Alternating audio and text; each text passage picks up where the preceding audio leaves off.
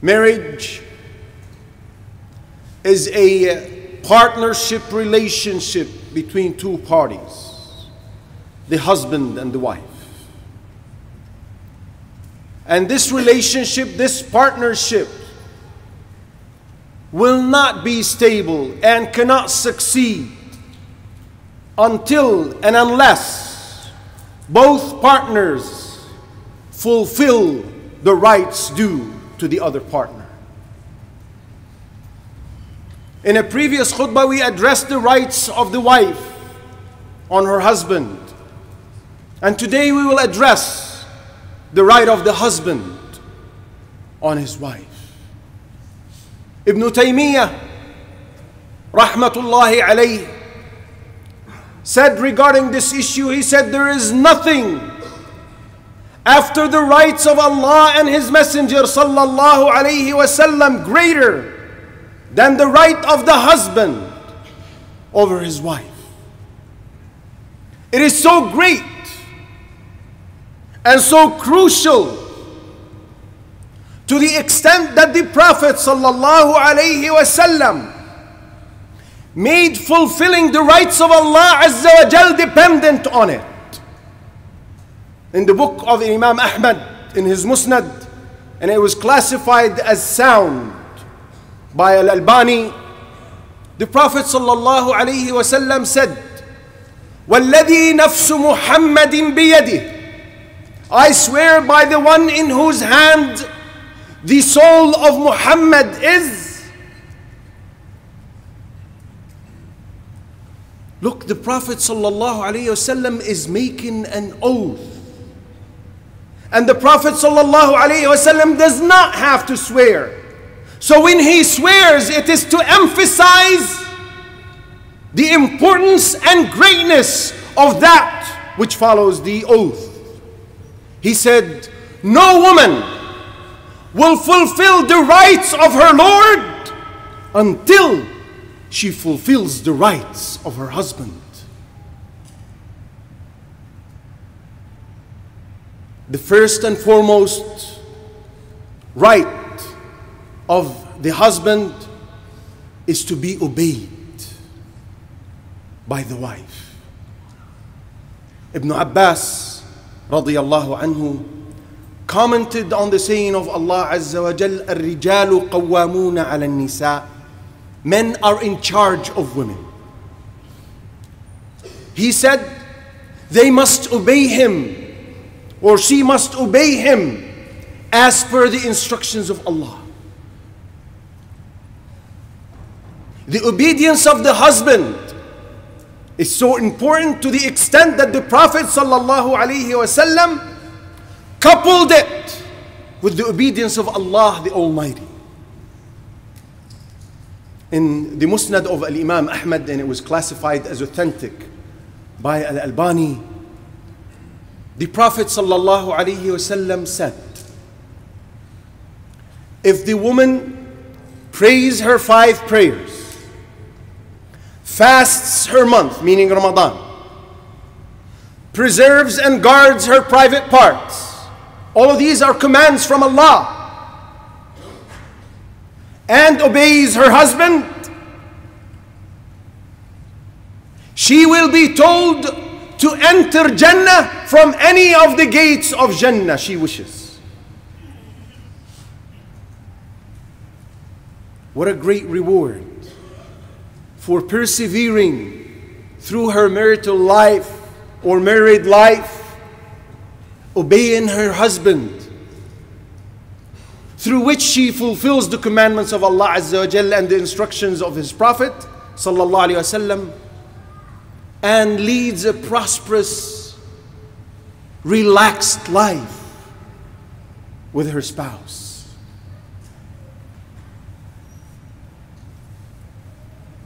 Another right of the husband is that she does not allow someone in his house without his permission. The Prophet ﷺ said, your rights over your wives is that they do not allow into your houses someone you dislike. So it is prohibited for the wife to allow entry to anyone into the house without the consent of the husband. Whether that is a verbal permission or she knows that he doesn't mind this or that person to enter the house. Even if that person is a kinfolk, she's still not allowed to admit them into the house without the consent of the husband. The wife is not allowed to fast an optional fast without the permission of the husband. And this is in Al-Bukhari and Muslim. The Prophet ﷺ said, a woman is not permitted to fast, meaning an optional fast, without the permission of her husband. Now, this is only when it is an optional fast. When she is making up for Ramadan, for example, or fulfilling a vow when she vowed to fast. These are mandatory types of fast. She does not need, according to the predominant opinion of the scholars, she is not required to seek his permission. She can just fast. But in optional fasts, she must seek his permission.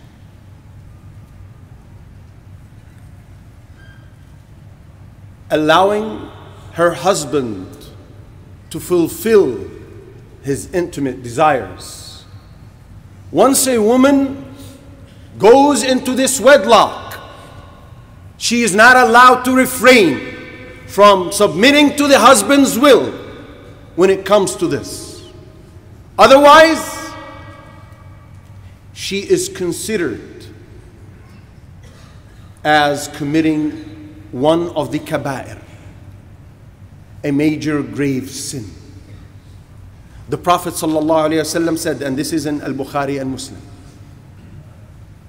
he said, if a husband calls his wife to bed and she refrains and he goes to sleep angry with her, she will spend that night until morning being cursed by the angels. It is a serious matter, because this is how he preserves and guards his chastity. This is one of his serious rights, one of the objectives of marriage.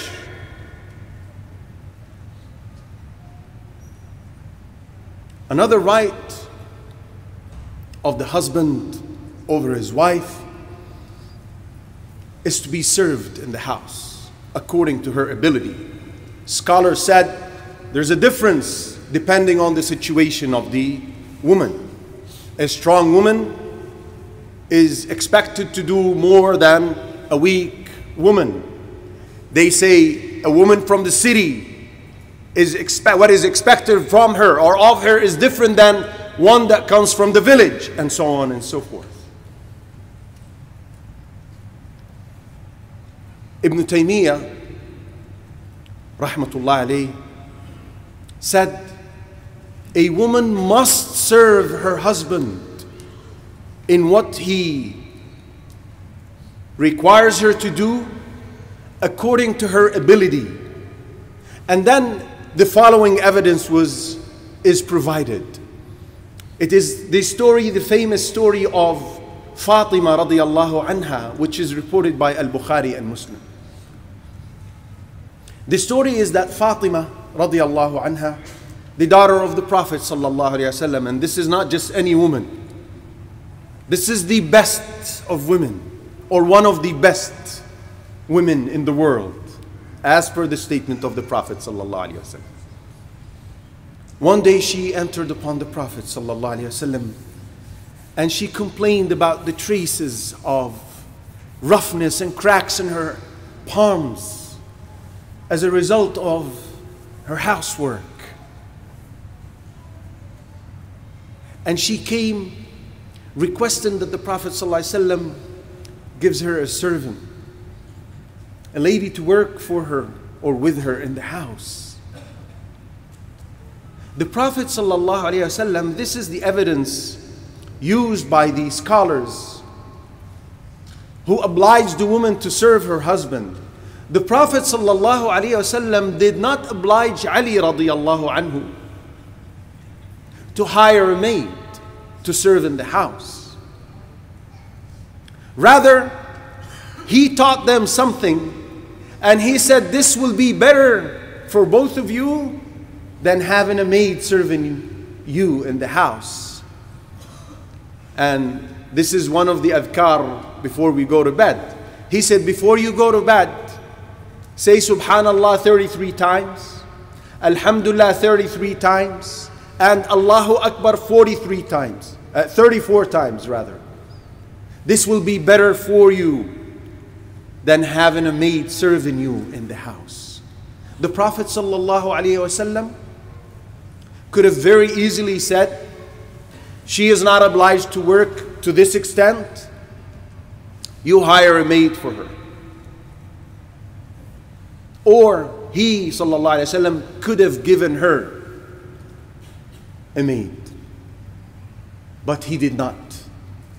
And he taught them something different, which, as the scholar said, shows that the service of the wife to the husband in the house is mandatory upon her, according to her ability. Now, it's not slave driving. The husband should not expect the wife to bend over backwards when serving him. The husband should also be compassionate, caring and loving, and should also be with her in the service of the house. As Aisha radiallahu anha said, when she was asked about the conduct of the Prophet sallallahu alaihi wasallam and the house, and this is something I whisper in the ears of those men, she said he used to be in the service of his household. Some people say it's not manly to help my wife in the house. Also, what do you say of Muhammad sallallahu alaihi wasallam? Yes, it is an obligation upon her, but lend her a hand. Follow the footsteps of Muhammad sallallahu alaihi wasallam. We ask Allah Azza wa Jal to enable us to follow into the footsteps of Muhammad sallallahu alaihi wasallam, and enable us all, men and women, fulfill the rights due upon us. أقول ما تسمعون وأستغفر الله. الحمد لله والصلاة والسلام على رسول الله. وبعد. A final word to the wives. Husayn ibn Mihsan said that my aunt told me, and this is reported by Imam Ahmad in his Musnad and classified as sound by Al-Albani. She said, I went to the Prophet sallallahu alaihi wasallam for some need. And he said, oh you, do you have a husband? أذات بعل? She said, yes. He said, how are you with him? Meaning, how do you treat him? She said, I do not spare any effort in serving him as much as I possibly can. He then sallallahu alayhi wasallam said, now you look where you stand from him, meaning how you deal with him. For he is either your Jannah or your Nar, meaning he can either be the cause of you being admitted into Jannah or you being thrown into hell.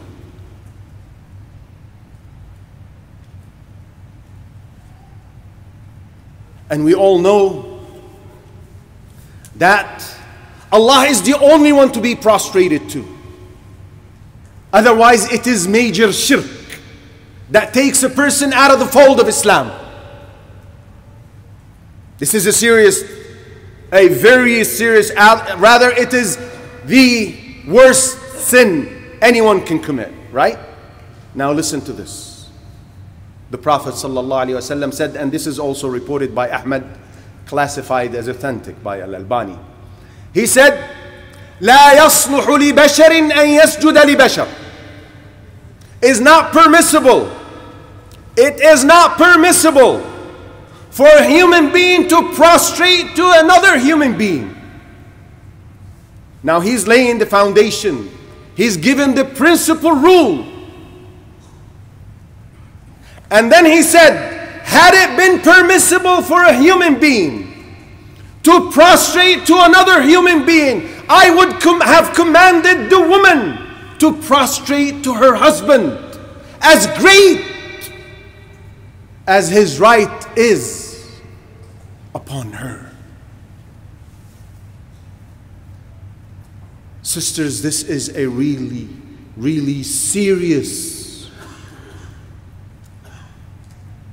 narration which bring tears to the eyes, considering how many sisters disregard the rights of the husband and are negligent of it. Having said this, I address my beloved brothers everywhere, saying and reminding them, with which I conclude the khutbah, with the saying of the Prophet ﷺ, which is reported by Muslim. He said, let not a believing man hate a believing woman, meaning the husband with his wife. He's referring to the husband and wife. If he dislikes a manner of hers or a quality of hers, he surely finds other qualities which he appreciates. In order for married life to continue, it has to be a joint effort. We have to live in understanding, in cooperation. I fulfill my rights and he fulfill his rights. We give excuses to one another if something goes wrong. Otherwise, it's a perpetual battle and war that will end with divorce and the destruction of the house and the relationship. We ask Allah Azza wa Jal to protect our households from disputes and help us wisely deal with these disputes. اللهم اغفر لنا وارحمنا وعافنا واعف عنا اللهم استخدمنا في خدمة دينك اللهم اغفر لوالدينا ولمن لهم حق علينا اللهم ارحمنا فوق التراب وتحت التراب ويوم العرض عند الحساب